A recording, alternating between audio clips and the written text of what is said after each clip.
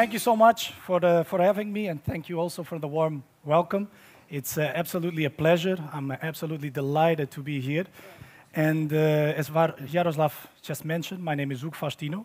I work in creative media, and I tend to use very much a multidisciplinary approach, not only leveraging photography, video, but also a few hacks that I hope that I can eventually share with you.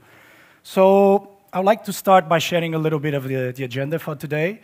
We actually have a little bit of a deep dive, a short introduction among ourselves, but also a little bit of the deep dive on the current state of content, specifically also video.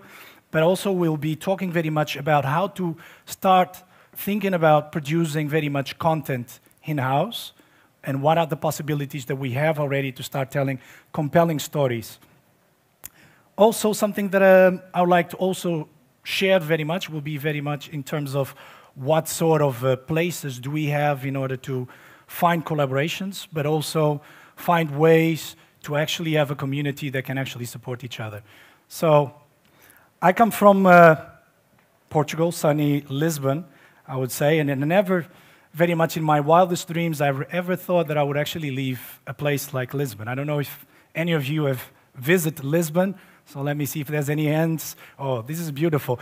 I guess you must be happy because your national team just beat Portugal. So by now, Cristiano, I need to say something to Cristiano, but it's one of those things, it happens.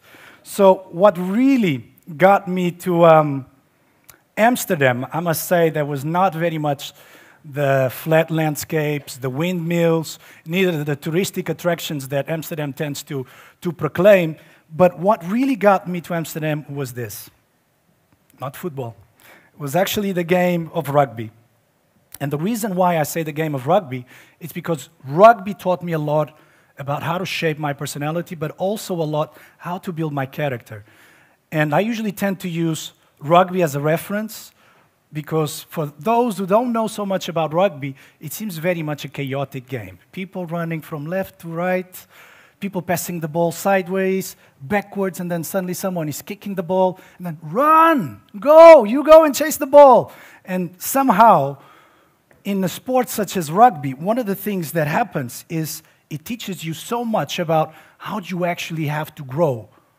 Grow mentally, physically, but also how are you actually going to grow by failing, by actually tapping into things that you never thought that would eventually be possible, and suddenly you start to realize where are your strengths.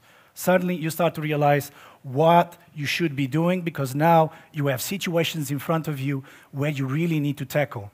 So a game, or sports as an outlet, I should say, actually teaches a lot about how to make decisions, but also at the same time how to act upon them.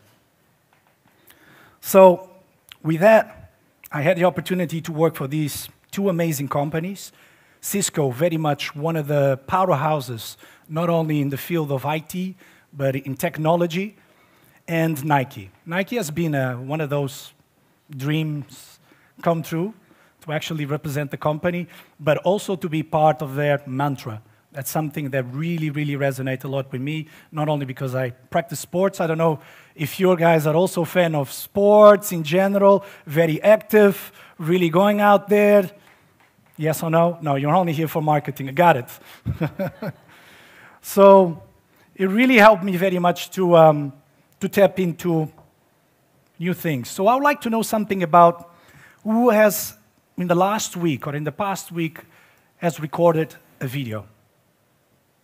Ooh, a few hands. Did you manage to share the video, or you just kept it? Was the video for business purposes?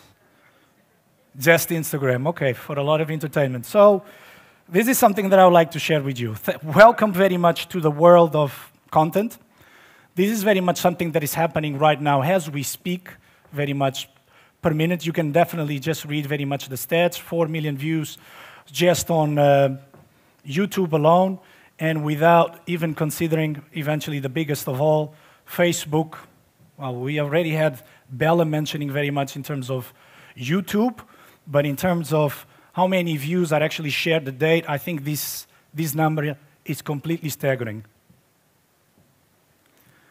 According to Promo, they actually just run a survey where they actually identified at least 50% of the people consuming products online, they were actually validating their purchase, or let's say their buying decisions based on video reviews.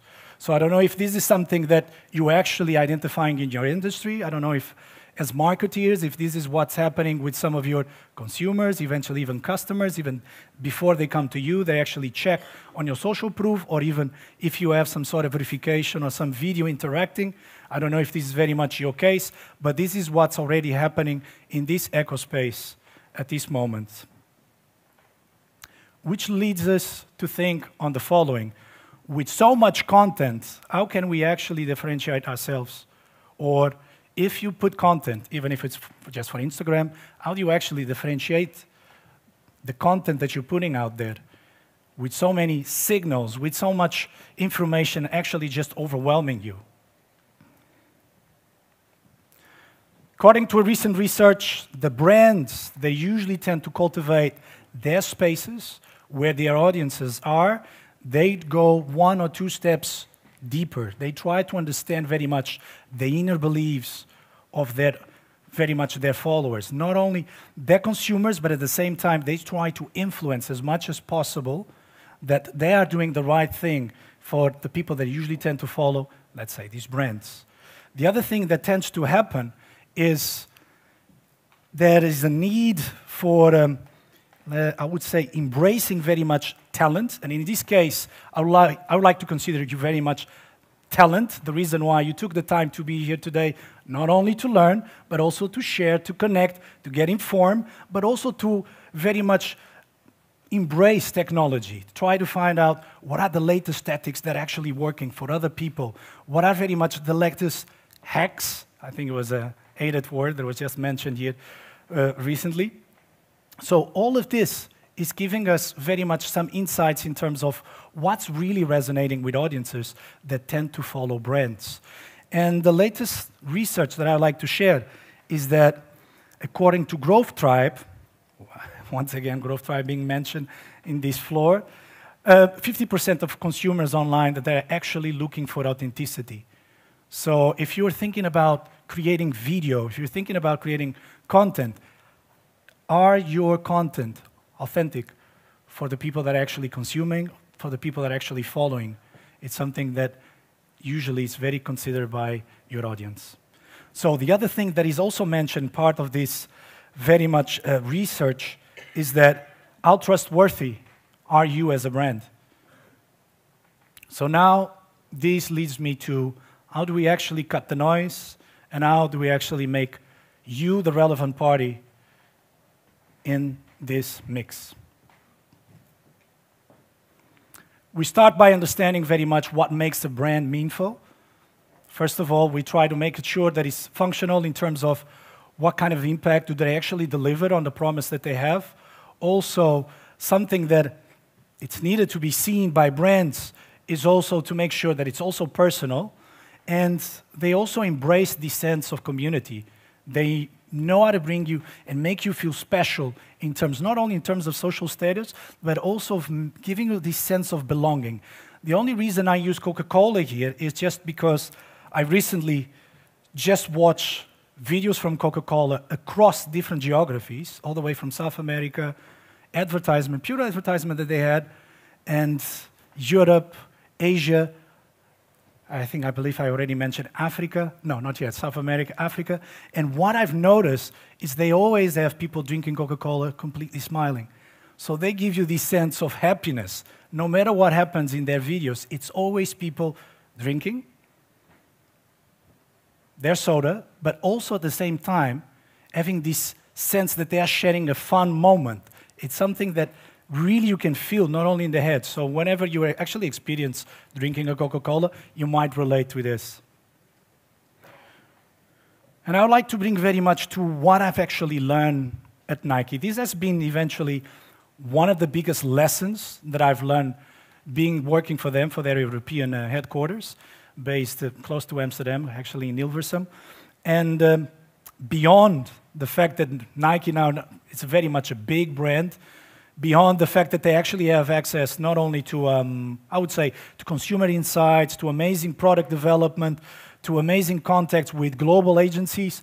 I think there's one thing that actually brings back to what people eventually that don't have so much of the big budgets, or they don't have the resources that a company such as Nike, they can actually start to embrace and start embedding in their own culture. And it goes by this. Nike has this amazing ability to focus on key sporting moments.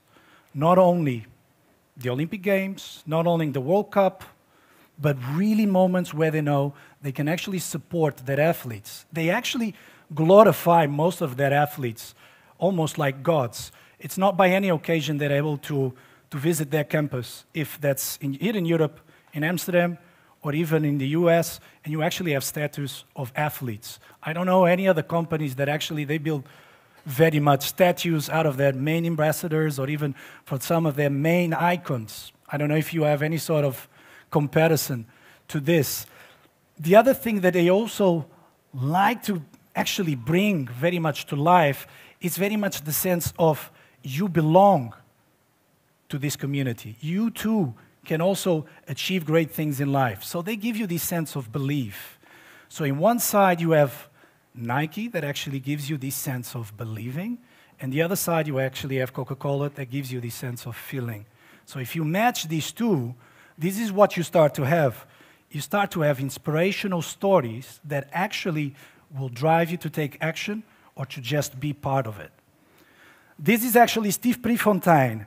Steve Prefontaine was definitely eventually the first face that Nike ever used, or I would say an athlete that definitely has embedded the spirit that Nike has. Ambitious, young, back in those days, but also extremely determined to go and just do things in their own way. You can actually try to research a little bit what is his own story. He actually ended up dying tragically, so it's one of these sad stories, but he gave it all.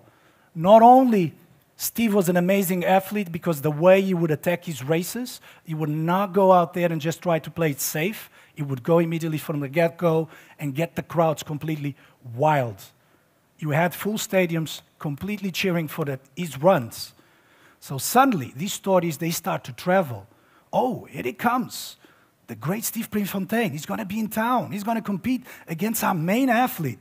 And then suddenly, which shoes is he wearing? The flying Nikes.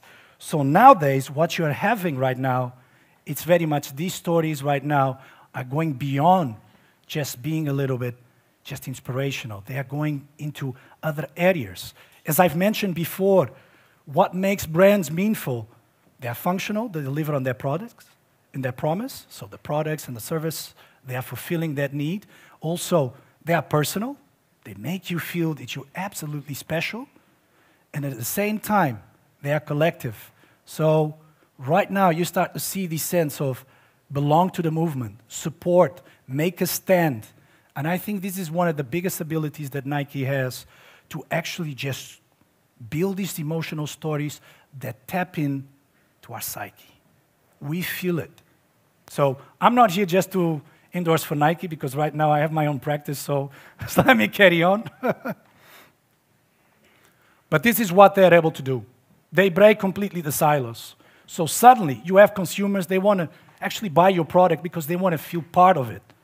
Also, with your main partners or people that actually want to redistribute most of the product that they want to bring, they also want to be part of you. They want to also follow. They want to also be meaningful with what they're doing with their time and with their lives. So I hope that also as marketeers, you are taking that approach, that you're no longer just looking for a way to just get a sale. You want to sell an idea and not products. So this brings us very much what is video has to do with all of this. I get it. Video must be one of the most powerful ways to actually have the sense that we know each other. That we can see how the person moves, how the person talks, how the person actually acts, and we can sense it. Is it being genuine or is it just being an act? With audio, even podcasts or even with radio, you actually have an idea of a person until you meet her and then you say, woo, what's this? Not quite the same person that I was expecting to see here today. But with video, I have this ability to actually get across way faster, quicker. So the way to get started, it doesn't matter. The reason why you need to act, you need to have a strategy, fine. And I use the word need depending on your circumstances. Depending if you have the big budgets as Nike today, but also Nike didn't start it with the big budgets. They also had to go scraping and finding ways, pivoting, and taking action. So, building very much an overall strategy, you have to focus. You can't go out there and just try to be all over the place, trying to do all sorts of things. Even if you're in the corporate position, you're given a budget, and within that budget, you better make sure that you're hitting your goals. Otherwise, you might find yourself with a few awkward conversations. So one of the things that you'll be looking very much is to define what kind of goals are you trying to reach even before you start to create any kind of content. Out of this, you like also to understand if you are going to use video, what kind of message do you actually want to bring? And the best way to actually look at this is to actually start looking at with who do I want to connect, who is going to help me, and right now start glorifying them. Start putting them as a focus because they are going to help you and your company and what sort of campaigns you might be managing at this moment to get there. The other thing that you also want to be doing is to actually find a way to just be clear, be concise, be direct with your message, and also try always to include at least an actionable call to action and close with questions. Try always to find more because pretty soon once you start creating your content and enticing potential audiences, you want to know what they think about what you have to say. You want to know what sort of questions they have, but if you don't ask, most likely you will not get the response that you're looking for. The other thing that I would like to mention is that attention span, it's not something that is going to be there really claiming for most of your videos. So you have to find this way of crafting your content that immediately not only grabs attention, but above all, can connect. So as you can see, the time spans across these different channels, it's not very big. So suddenly you need to start thinking about what type of content can I actually create that is within my reach, within my resources, that I can actually start taking action and start getting responses from audiences. So I like to always to give a little bit this overview. The reason why, if you are very much working on a startup, you don't have a lot of time to go around and playing around with video, but you can start to give some sense of focus. What would you like to produce? My best take on this is the following. If you are testing very much your minimal viable product, go around and try to have some documentation on this. Try to have some recording on your sprints. If it's for 2 weeks or if it's for 1 week, try to have some sort of recordings. Try to find somebody that actually feels comfortable just documenting, this is what I want to test, this is your assumption, this is the results that I'm getting. Try to get that on video. You don't need to be sharing by now, but you start to get a little bit into the process of using video as a way of documenting your journey. If you're very much on a scale-up stage, you're looking very much just to speed up. You want to know what works, you want to try out, you want to reach out to other partners, try to document that process. You want to reach out to people that most likely they want to help you. Try to have at least a few interviews. What got you in the first place to collaborate with us? Try to have that as a video content that you can also use, and we'll see very much in which stage. If you're very much in a corporate situation, and if you're busy very much with your digital transformation, try to, in this case, start documenting what sort of customers are you actually serving. Companies like WeTransfer, even Fujifilm, and even Booking.com, they are running series, episodes on consumers or customers that actually use their services. So if you do have that possibility and to actually, I would say even hire a production team, try to run those, because this is what's actually resonating the most as a type of video content that people are feeling more compelled to follow not only brands, but also to be associated with their products and services. And lastly, it's very much, if you have the possibility to start already from the beginning, being engaged in some sort of social activism, try to make a stand. We just saw the example from Nike, completely inspirational, and now moving way beyond, giving a voice to their athletes, not only from their point of view, but supporting them. They have something to say. They're not just some people to entertain us on the pitch. They have something that they stand for, and they want to fight for it, even if it means losing it all. So this is very much my take. So once you start to have your goals properly defined, you have a script to what you would like to say, this is what I usually like to give as very much as a framework. It's very much, who are you, what are you doing, if you have values. This is all things that you can actually just record, just going to say with some proper lighting or simple lighting, with your phone, mobile phone, and with a little bit, let's be a little bit picky with audio. Let's make the audio quite reasonable.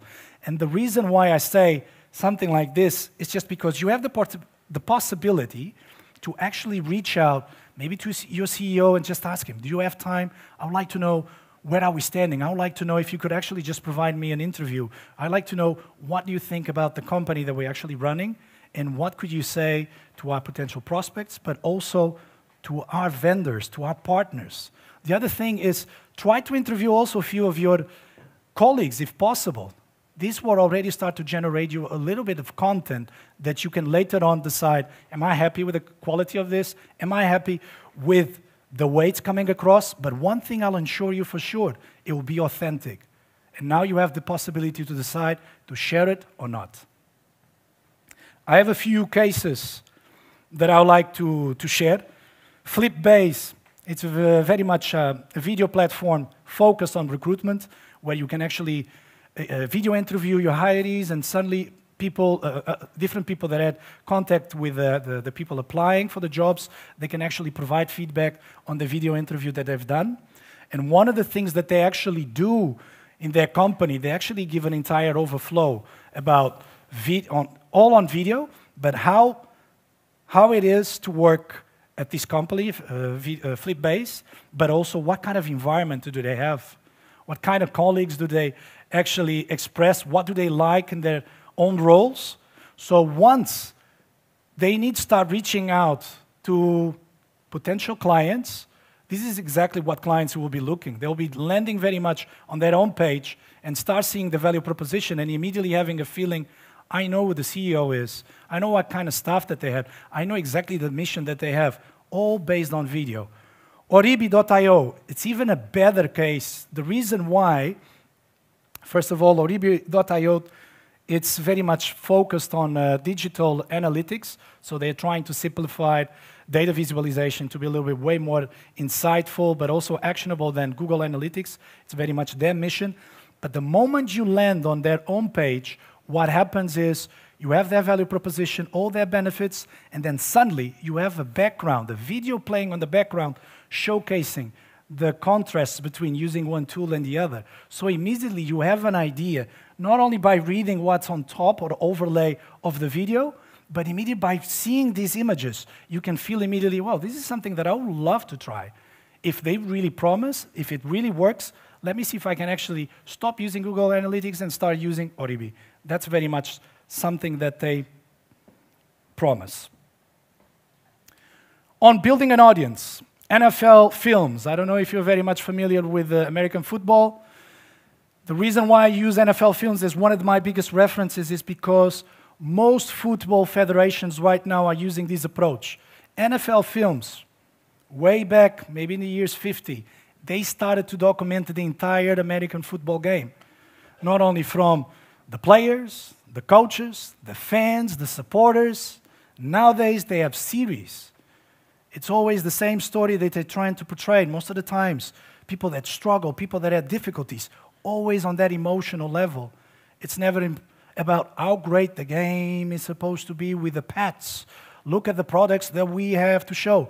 No, they put the people first, and they actually showcase that emotional journey.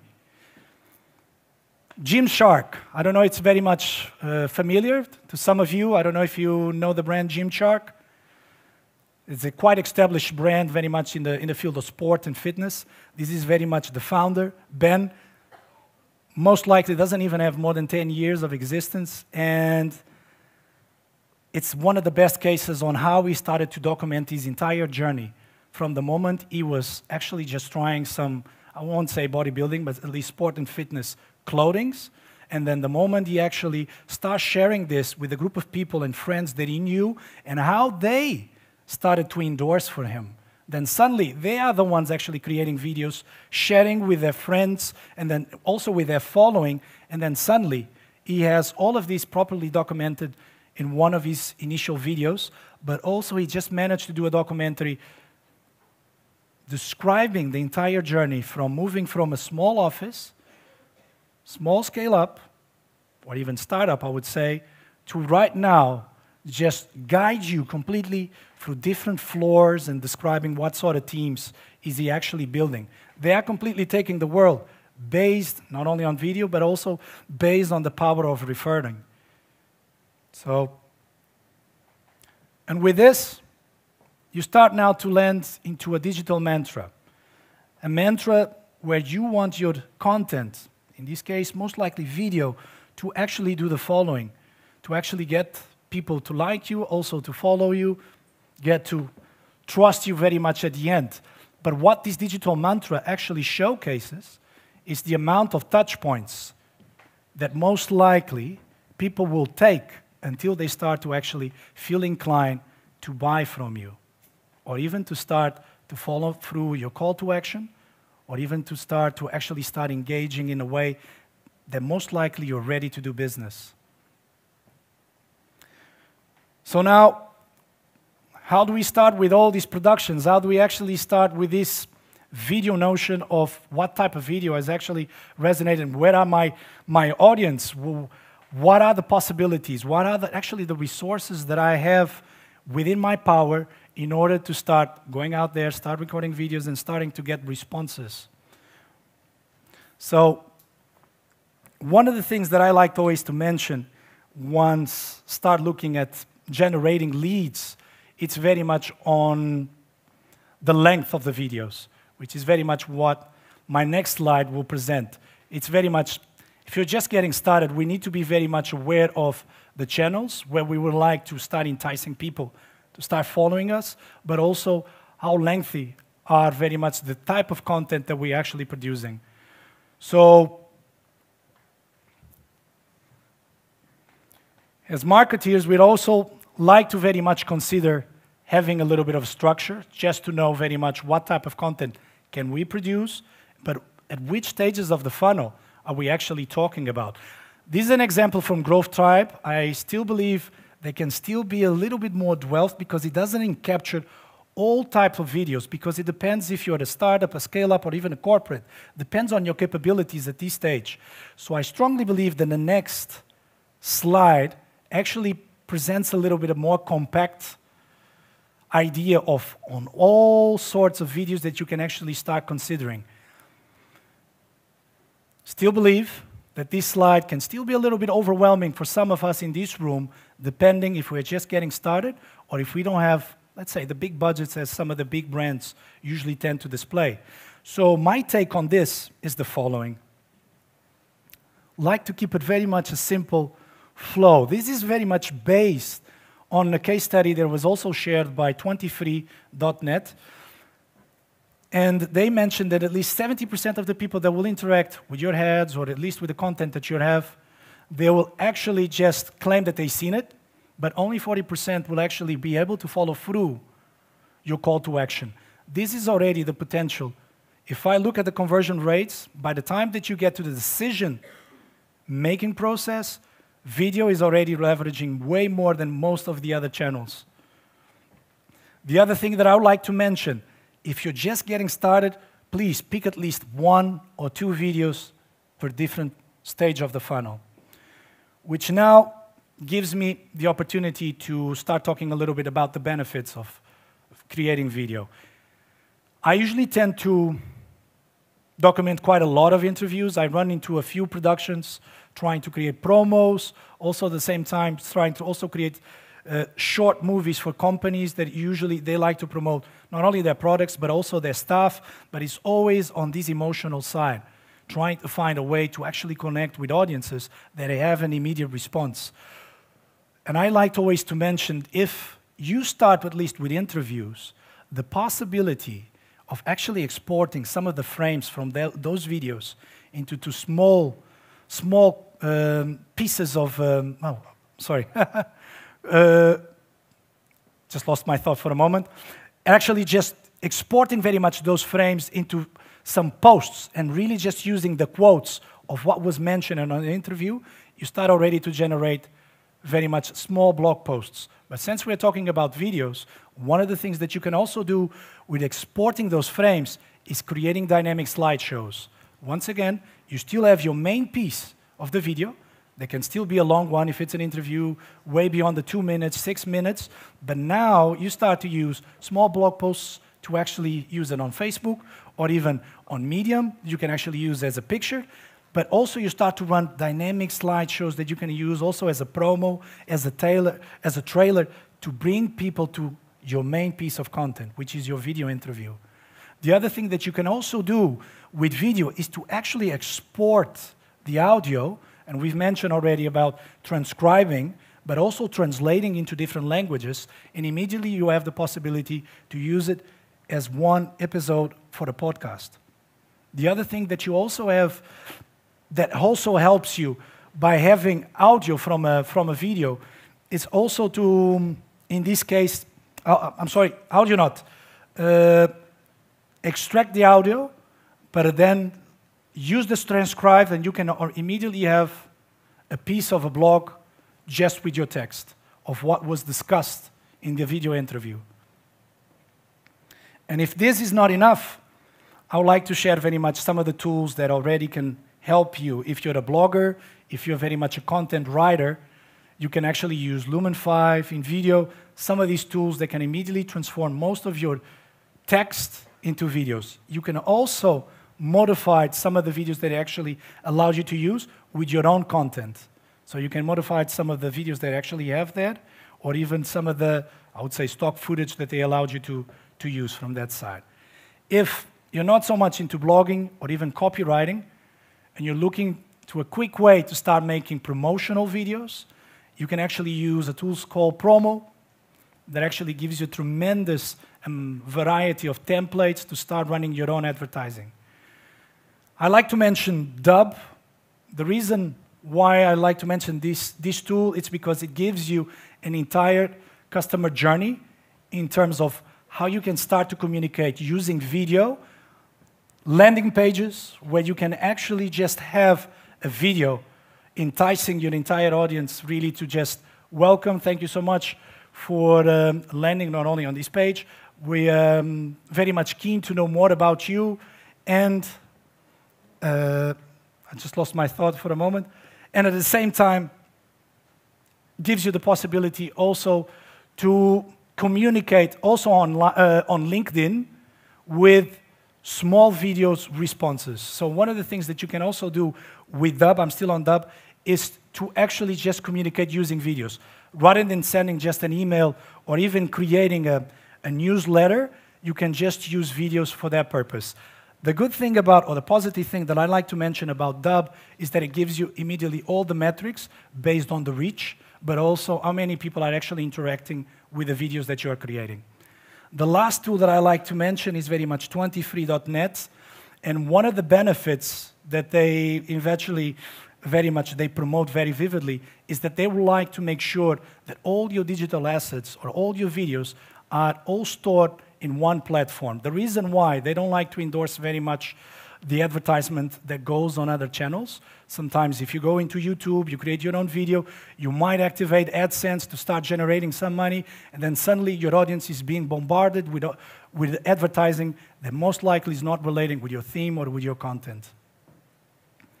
So that right now brings me, how do you actually build an audience? Now that we cover very much how to create content, how to very much start looking on how to connect very much into an emotional level, what to say in those videos, what type of videos can we actually start considering creating. We look very much on how to build an audience. The best tools that I have for this is very much AdZola, that based on your keywords, based on your niche, based on the topics that your industry is actually playing a major role, you get the opportunity to identify where are the channels that have the most subscribers, or even the channels that have the most relevant, I would say, influencers. So this gives you immediately the possibility to start tackling very much social profiles for the following. TubeBuddy, and vidIQ, they give you the possibility to optimize as much as possible, not only in terms of tags, not only in terms of the categories that you'll need to be very much promoting or even creating your videos, but at the same time gives you a lot of references in terms of what other similar audiences that you might not be considering would be worth start tapping into it. Phantom Buster, possibility to start web scraping very much social media profiles all across LinkedIn, Facebook, Instagram, Twitter, and even YouTube.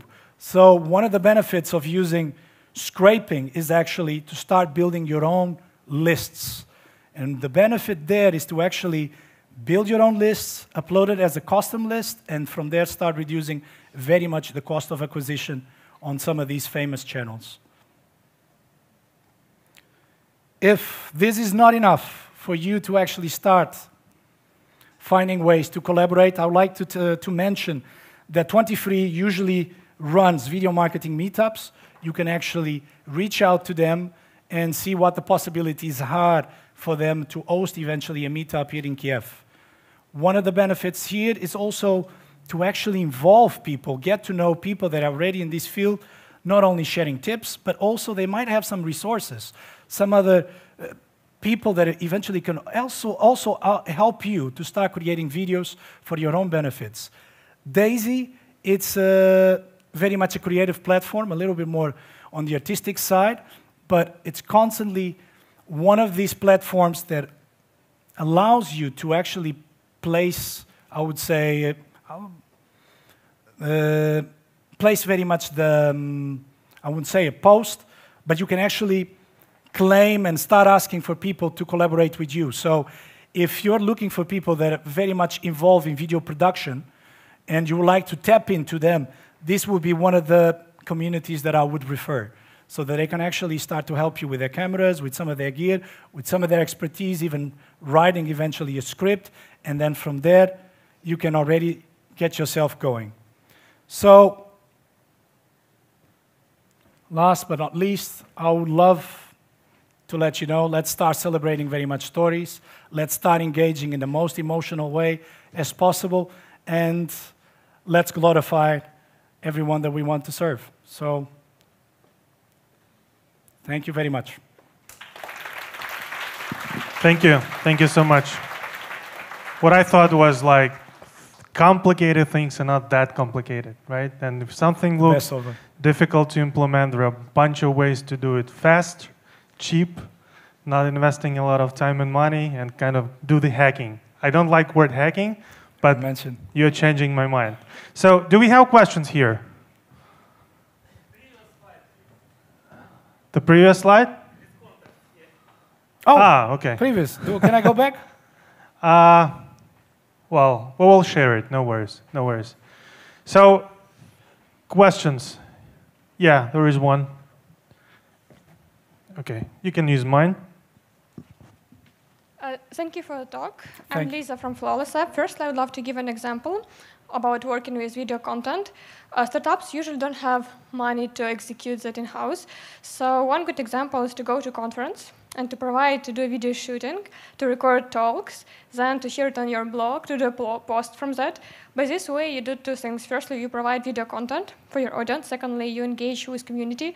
And more importantly, you engage with opinion leaders, because all people on the stage are usually opinion leaders. So sharing their videos and stories on your blog can engage followers of that opinion leader. So it's a cheap way to work with video content. And I'm curious to know, how does Nike choose opinion leaders to work with? how do they engage with popular sportsmen, how do they invite to do interviews, what intensities they provide. In terms of value that they provide, or the way they find that the people with who they want to collaborate with? Well, interesting both. How do they choose people to invite, and what do they propose them to participate? There's always this mission within companies such as Nike. They want to always reach out within their community. Who are the most influential athletes that they actually have, and what sort of reach and engagement do they actually display? So if you think immediately about the Cristiano Ronaldo, first of all, he was not so happy with the result of the football match. So you can immediately start to tap into people that if they have a voice, something to say, and they're following, it's completely just following everything that they do, you can immediately see that that's the best way to actually, for a company such as Nike, just deal with the main assets, just deal with the main athletes, and in a certain way, the rest will follow. So.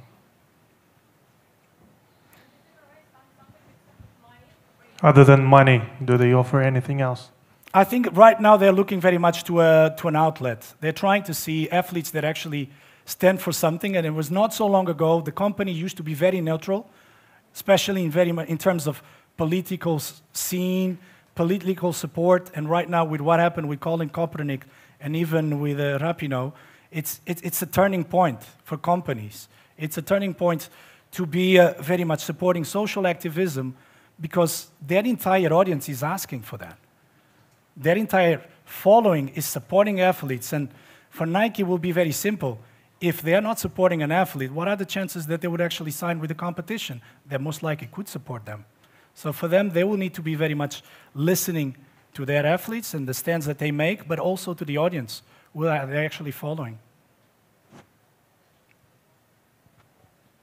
Okay. No money, no contracts about Nike, no what kind of videos requirements is from Cristiano. Is he too crazy? No, he's not crazy. I actually have a funny story about back in the days. A friend of mine used to work with the sports marketing department, and not going to mention names, not teams, and he received a request from let's say from the company, from his boss. And he told, we need X player to use this boot. We are about to launch this campaign, and we need them to use it. So what happened was, they had the Champions League final within a week. So he has to fly to where the athlete is actually training. So what happens? He tries to convince the athlete, we need you to try this boot right now, because we're about to debut this, and you're going to be in the biggest stage. And he knew him well. He knew him from years. They have developed a relationship between sports marketing, agent, towards athletes, almost like a Jerry Maguire story. And what happened was the athlete told him, no way, I'm superstitious. Listen, this is the boots that I've been wearing half of the season. There's no way I'm going to change this right now. So he said immediately to them, he said to the athlete, listen, if you don't wear this, my career is over. Career is gone. Inside Nike, no chance. The sports marketing agent didn't know if you were actually wearing the boot until the day of the event. Champions League final. If I still recall, the match went 1-1, and then suddenly the team of the athlete actually managed to score 1 goal. Do you know who scored the goal? The athlete with who he was talking. Do you know which boot was he using? The one that he's been using for 6 months, or the new boot that he says, there's no way I'm going to adapt within a week and go out there and help you to launch this campaign? Which one of the boots do you think he was using? The old one? Woo, boy. Oh, come on, new ones? The old one. Come on, we talk about storytelling. The new one! It was the new one that he was using. So this is just to show you very much, if you do not cultivate that relationship, there would be no way that he would say, no. I have a Champions League final. I have to go out there and really do my best. He ended up scoring the winning goal, and the boot that he was wearing was the newest boots that they wanted to launch. This is the power of brands. So this is my story. Thank you so much. Thank you. Thank you.